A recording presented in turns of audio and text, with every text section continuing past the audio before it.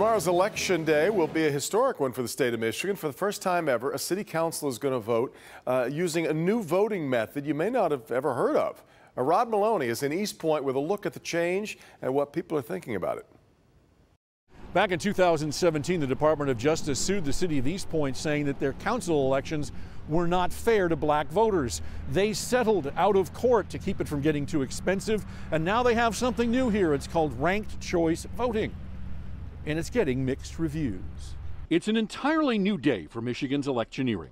Eastpointe City Council candidate Mary Hall Rayford's Facebook video didn't do the tried and true. Please rank me number one, or at least number two.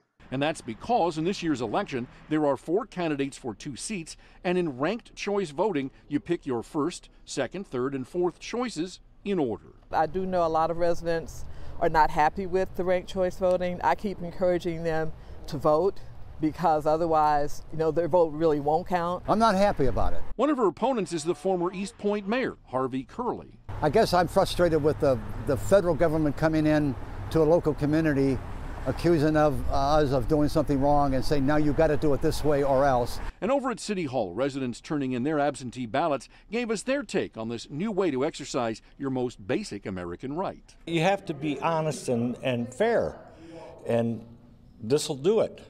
This will do it. Takes the most popular, they're first, then you vote for a second person. To me, it's not a one man, one vote kind of thing. You're splitting your vote.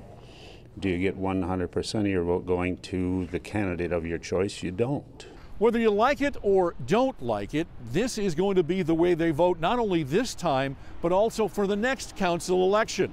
It's the election after that that things return to where they used to be. In Eastpointe, Rod Maloney, Local 4. All right, Rod, and taking a look at just a few of the other notable elections happening tomorrow. Ann Arbor is going to vote on a $1 billion bond for school improvements.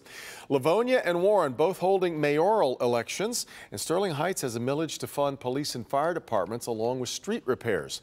You can find a sample ballot for your community